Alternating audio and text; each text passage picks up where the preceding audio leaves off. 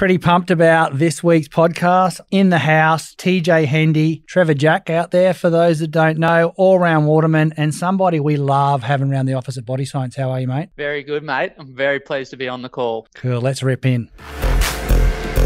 Welcome to the Body Science Podcast. As always, the information contained in this podcast is for the information purposes only and is not designed to diagnose or be prescriptive to treat, prevent, or manage any injury, disease, or other health-related condition.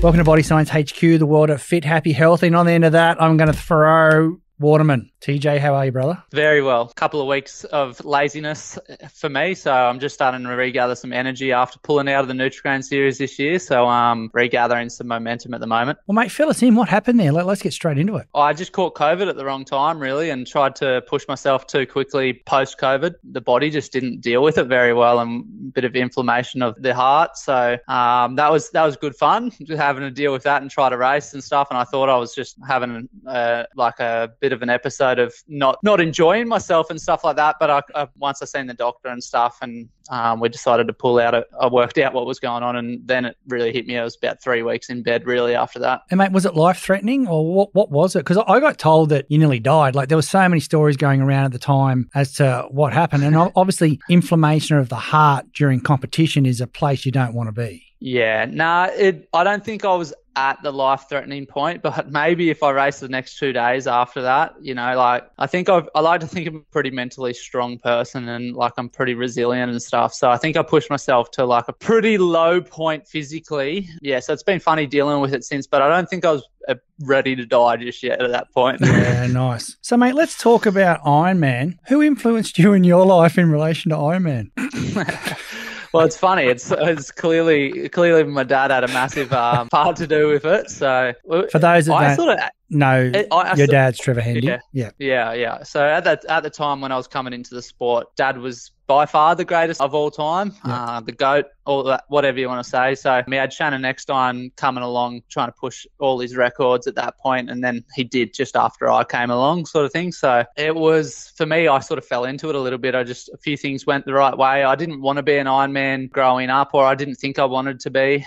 Dad was actually taking a fair bit of a rest from surf lifesaving and Ironman and that part of his life, and went and sort of did some other stuff and created more business for himself outside of just being the Ironman Trevor Hendy. So I didn't really see a lot of it. Did about 2 weeks of nippers growing up and hated it. Just loved being in the ocean just with my dad or just with my mates. I didn't want to go and have people tell me what to do. And I actually pretty talented in the ocean just purely because Dad took me out from when I was 3 years old, and it sort of rubs off on you pretty quickly, the way to move around in the ocean and have fun in the ocean. So I was about 16 when I decided I wanted to be an Ironman, and a few things fell into place where I was just about to finish school, didn't know what I wanted to be, how I wanted to make money, all that sort of stuff. It worked out that Dad was actually going back to the surf club to do a bit of helping out of the bronze medallion group and teach them how to upskill their swimming, get them a little bit more comfortable in bigger surf and stuff. And he asked me to come along, pay me a little bit of money and support him doing that and help out as water safety and all that sort of stuff. So I went along, and it sort of fell into place that I was right beside the training group under Zane Hamill, who's still the coach now,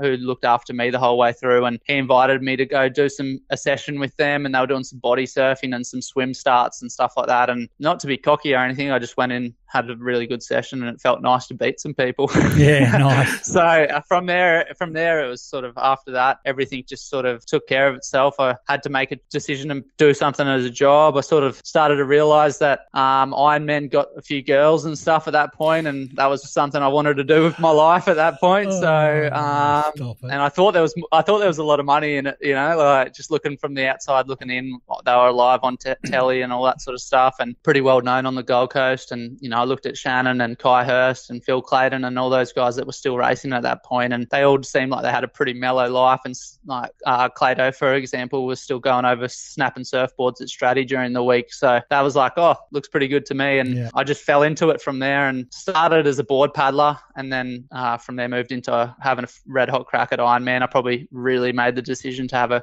good crack at it when I was about 18, almost 19. And how old are you now? I'm 26. Mate, it's been a few years playing in that role of Ironman. And can we touch on the point, like how hard was it for the father-son thing happens a bit in sport these days. You see it did a fair bit. But like you said, your dad was a GOAT. Do you know what I mean? He wasn't an NRL player and one of the sons has come through. He was, like, for example, in the Immortals, if you're talking football, your dad was in the Immortals when it comes to Ironman. How hard was it for you in that space to get your head right as an athlete when I can only assume that you constantly were compared to your father for quite a few years until you built yourself? Yeah, 100%. I think that's why, when I broke out and won my Nutri-grain race at the very start, like second season in the professional series, broke out, won the first race of the year and stuff. And it was a really game-changing moment for me because I sort of got to hide for a while, like just be Trev's son. It wasn't TJ Hendy at all. So there was a little bit of a game changer there and trying to understand myself a little bit better. I broke out of that shadow to then be all over the news. It was the first time Ironman had been on newspapers and on the telly Australia-wide for 15 years at that point. So I got flown around.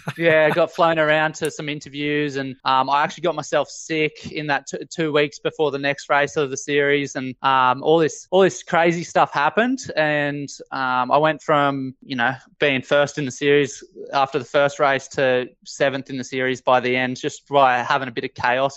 And then it's definitely an interesting one having the son figure coming through me to have a really red hot crack at the sport that your dad did. It's like there's expectations, but it's mostly from yourself, and there is things like I've had people say, you're not going to do what your dad did. You're not going to do this, like to my face. I'm like, whoa, Wow, so it's just like interesting ones. Like young people my age are like, you're not going to be the greatest of all time like your dad, just to get in my head, like before I even wanted to be an Ironman, when I was just doing some board paddling, they're like, what's the point? And I'm like, whoa. So I couldn't swim in the pool at that point and swim over 100 meters. So I'm pretty proud of myself that I got this far at least. Yeah, different one. I got a lot of good stuff out of being Trev's son. I think I got a few sponsors a bit easier. I got paid a little bit better.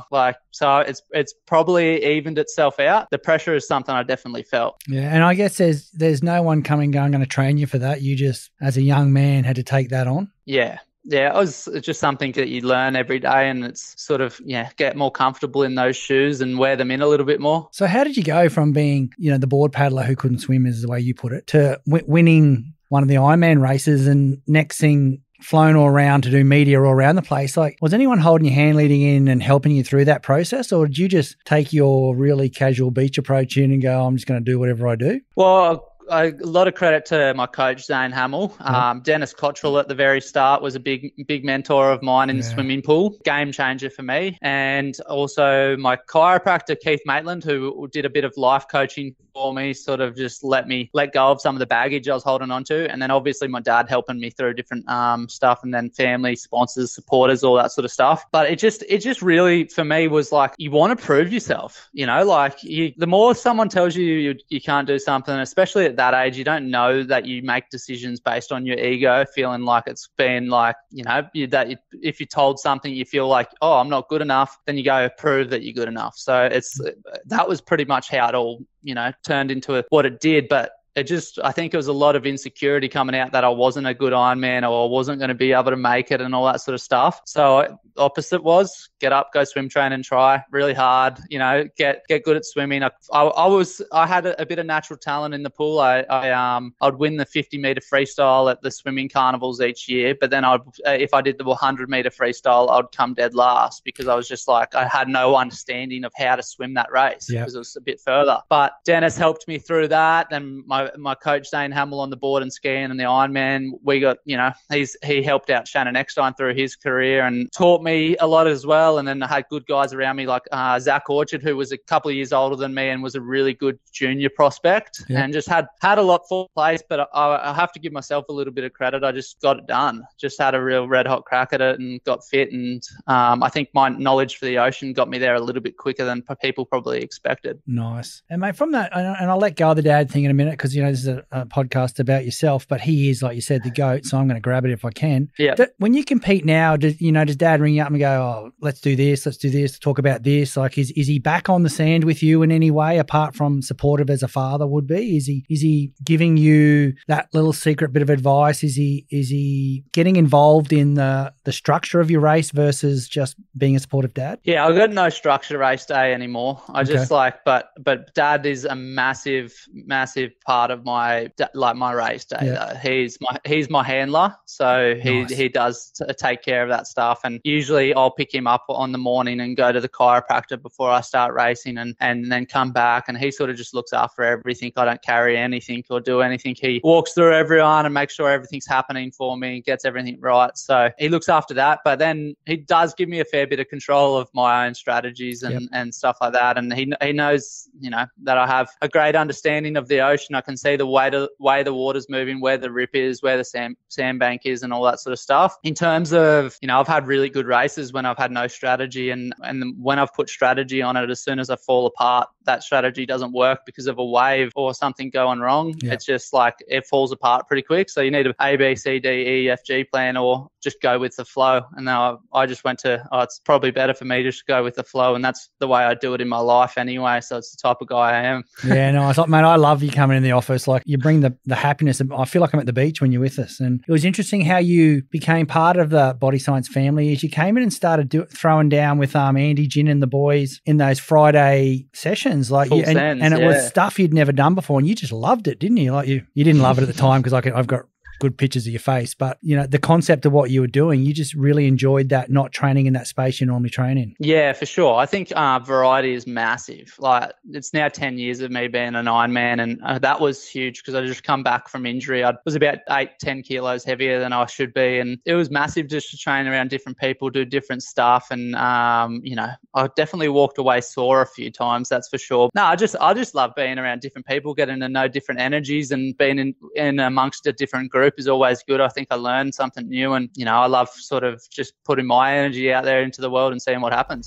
Hey Tatiana, it's Greg here. How are you? Good, how are you? I've got a question for you. What's gluten-free tested, got no fillers, gums, organic, palm-free oil, eco-friendly, dairy-free, no soy, GMO-free, peanut-free, 100% vegan, no added sugar, egg-free, low-carb, trans-fat, high protein, only has how many calories? 17 calories. 17 calories. It's got 9 superfoods in it and tastes like coffee. What's it called? It's our new clean coffee, Brain Fuel. Wow, that was a big mouthful. There's some cool stuff in it. What do we got in it? We got 4 different types of adaptogenic mushrooms. Nice. What else? We got ashwagandha. Yeah. We got ginseng. We got coconut MCT oil, so no palm oil, coconut based. What else? I lose count. Peruvian cacao and Robusta coffee, which is the strongest coffee we can find. So if you're looking for a Robusta coffee blend, 150 megs of caffeine, made with certified organic ingredients, a good nootropic, we call it Brain Fuel, clean coffee Brain Fuel, get it in store.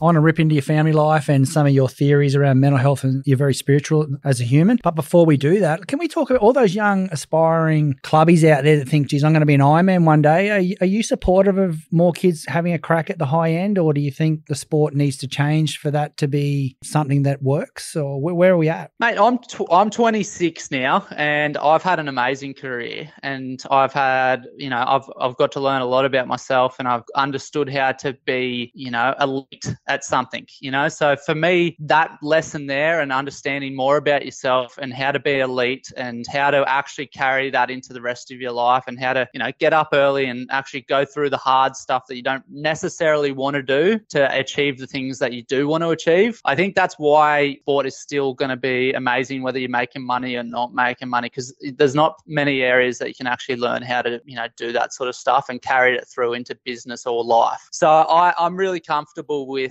not having a huge amount of money in my bank account right now, but I've got a lot of knowledge from sort of how life works. And if you actually put your head down and really work hard, that things just usually just sort of work out. I think once you really get your heart involved with it and have a red hot crack, it works itself out. And I think I'm 26, and if I worked hard on something else for another 10 years and it was an Ironman, it'd be amazing to see what that was too. Yeah, nice. So in that way, yes, 100%. I think Ironman's still good enough for people to go in. They're still going to learn what they need to learn. They might not get all the trips paid for and all these things and have $1 million in their bank account, but they'll have a lot of understanding in here, and and that's the main thing. Yeah, nice. And do you think, it's been dominated by or Nutri-grain recent in that space, and Shaw and Partners have come in and created some really exciting competitions around the areas. Do you think a lot more brands will come in and do that type of thing in surf? Because it's got incredible numbers when you look at the people who actually play the sport? Yeah, well, we always hope for that, because I really believe that it is what sets a standard for our safety in the ocean, really. You know, like we've got our surf clubs, and we are all at the top of our surf clubs in terms of rescuing people on a paddleboard. We've got guys that are better at rescuing on IRBs. We've got other guys that are better at doing resus on the beach, all that sort of stuff. But when it comes to fitness of actually getting out in the surf and saving someone's life, we're Australia, we're an island, you know, we've got water the whole way around us. It's pretty important to have members in the surf clubs that know what they're doing. So I really think that if people can see that side of things and really get on and understand that its role in the community, and maybe the councils and things like that could get that little bit more involved and see that part of the tourism part of it and all that sort of stuff that we're doing. But then also guys like Shore and Partners, Nutri-grain, hopefully a few other sponsors come in and can keep that dream alive for those young kids that want to make some money out of it and stand atop of the podium a few times. Yeah. And mate, do you love the idea, like the NRL is one competition, all things is, do you like the idea of the example of the Nutri-grain series becoming bigger and more money and becoming more, annual versus having a period? Or do you like the idea of a whole lot of pop-up events that are all slightly different formats? Like the Shore and Partners have done some really cool stuff in that space. You got your Nutri-grain. Do you like the idea of having a lot of variety, or do you think it should be, let's put all the money into one and make it big? Yeah, well, when Nutri-grain was at its best, in my opinion, it was 6 rounds. They were all separate, one race on a weekend, maybe 3 weeks apart. Noosa, Portsea, Gold Coast, wherever, sometimes in WA, and having a lot of travel, a lot of time between races to really, iron out anything that you needed to change in that time. So that's where it needs to be for me. I think it needs to be anywhere between 5 and 8 races, maybe include the Coolangatta Gold every second year, and bring that in and make it really exciting in that point, not for just the spectators, but for the athletes to really have the experience. Yep. Unfortunately, because of COVID, it got squeezed into the 2 weekends. And for me, that I could not put myself through another 30 weeks of training for that, because I got sick and I missed most of it and didn't even get to put myself, all that training that I did I didn't actually get to show how much work I'd done because I got sick at the wrong time. So it was so close together. Whereas usually if you got sick, you might have 1 or 2 bad races and you'd be able to come good by the end. Yeah. So I definitely think the Nutri-grain needs to expand, have that longer presence, maybe from October to February sort of thing. And then Shore and Partners, they're throwing so much money at it. It's amazing. The 3 races is enough. That if they want to do 4 or 5, amazing. Would love that. Yeah. But, I can't ask for much more than a short course race that goes from 12 to 15 minutes long, is inclusive of everybody, is very exciting because there's a lot of sprint finishes in short racing and there's money on the line, so we've got a great variety at the moment. If Nutri-grain can spread it out a little bit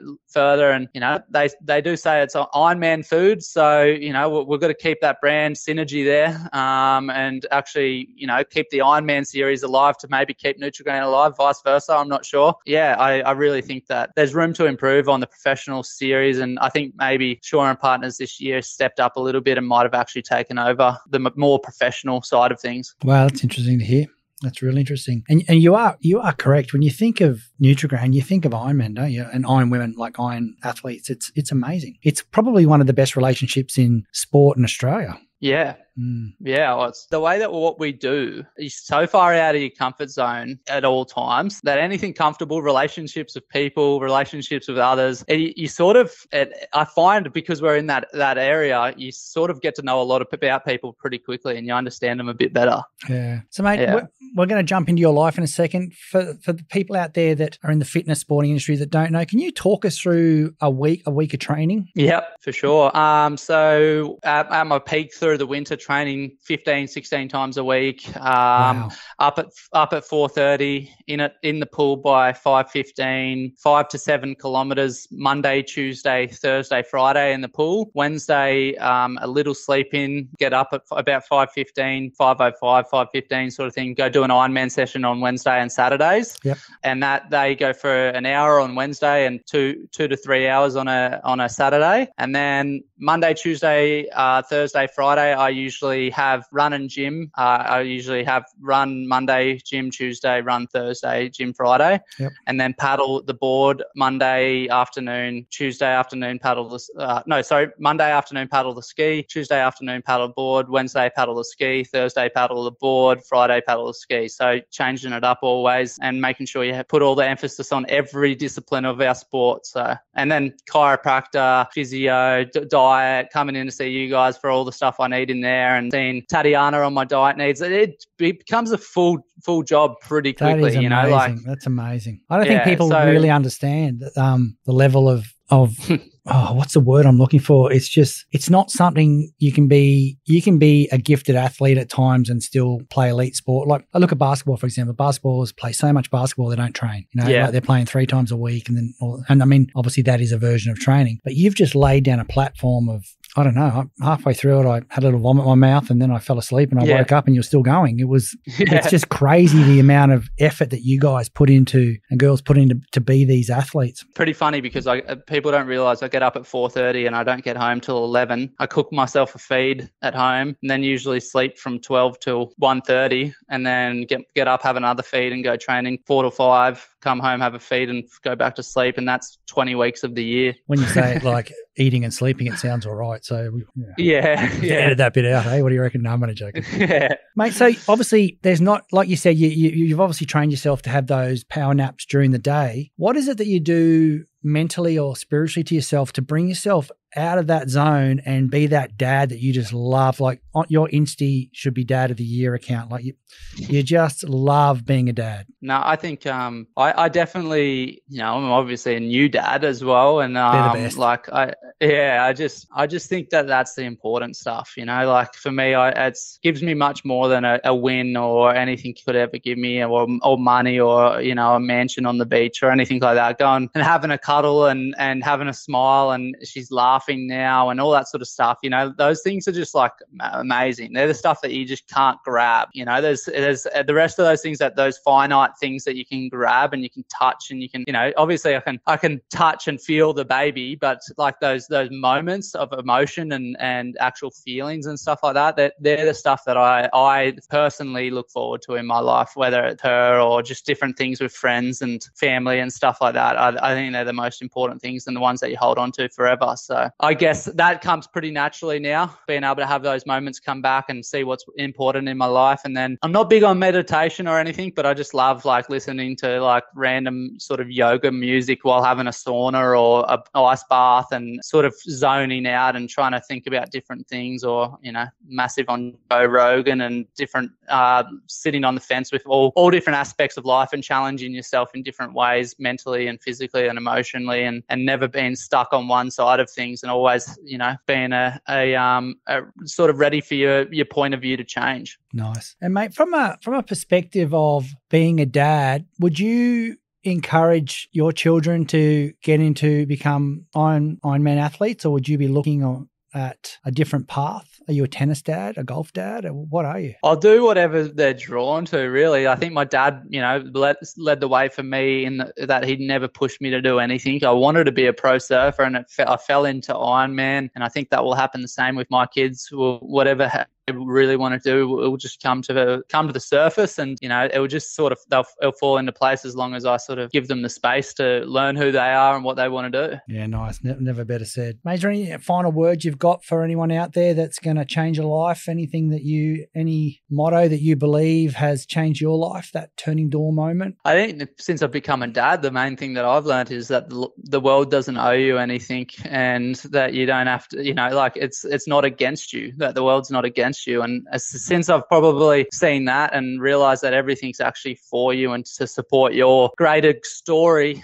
or the next chapter of your life, even if it feels like it's a bit of a moment in your life where you're going through that, it feels like punishment or like it's really, really tough. I really believe that everything happens for a reason, and the world's definitely not against you. Mate, you're one of the good people on my life in this world. I've really enjoyed you. You've only been in the family for like 2 years? Full send probably 12 months ago, I reckon. 12 months ago. And I've really enjoyed every minute of you coming in to disrupt office life. It's been awesome. And I can't wish you Thanks, any more mate. than happiness and success in the future. So Thanks, mate. It's very reciprocated. I come in and enjoy my time with you, and I think it's a mirror reflecting always and learning from each other. And, I'm really grateful to be a part of your journey as well. yeah, sensational. TJ, you've to be an elite athlete, you've got to have a sense of selfishness. You're a father. You've got a loving family. You give a lot to the club.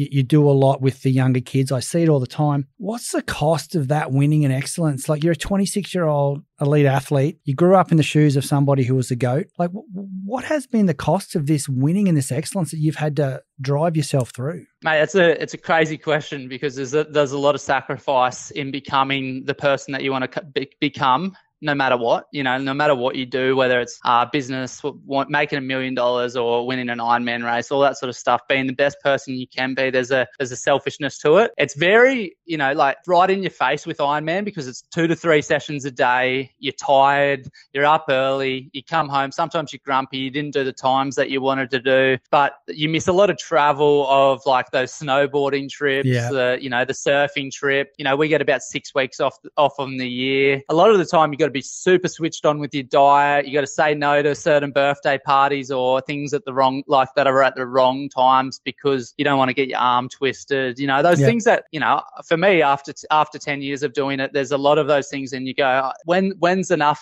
Where you go, all right, I've got what I want out of Ironman racing. When do you start saying, yeah, I'll go to Justin Lane and have that pizza and a couple of beers? Or when do you say, yeah, I'm going to go over to Fiji and, or go down that mountain when it's super snowy and you might get injured, or go play a bit of football. The cost on your family, your partners and all that sort of stuff, they're on the ride with you, so they're a big part of it, and you forget that sometimes. And I've just recently tried to make the transition from finite to infinite. So I think you can be a bit more selfish if you're infinite and trying to become a better person, and it's still selfish in a way, but it's more community and family orientated. So I think in the past the cost has been I've been so finite that it's been so selfish, and sometimes can impact your own relationships with your family, all that stuff, and your friends. And there's guys that I'd call some of my best friends, and I haven't seen them in 10 years. So there's definitely cost. There's definitely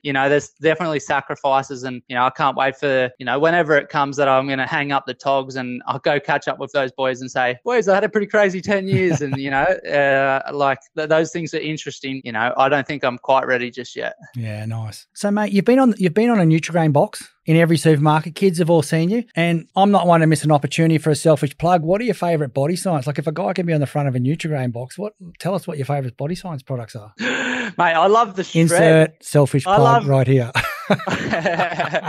I love the shred. I just come from being overweight and didn't look after myself while I was injured, was down pretty low. My identity of Ironman had been changed completely, and shred got me back on, got me back on a roll. And I love all the protein bars. I love everything you guys do, the clean bars and all that sort of stuff. I'm doing the protein with some porridge at the moment and stuff. And I didn't have oats for breakfast for a long time, and now I'm just really loving that with my my vegan protein and stuff. So I think there's so much good stuff, mate. The shred's the first one that came to mind. Good. So that's an official ending to the selfless plug, and I appreciate you for that. Thanks for coming on, mate. I love it. I'll see you out in the surf one day soon, because that's the only place I really see you these days apart from the office. Yeah, mate. I'll come in and see you in there. Awesome. Get better. Thanks, mate.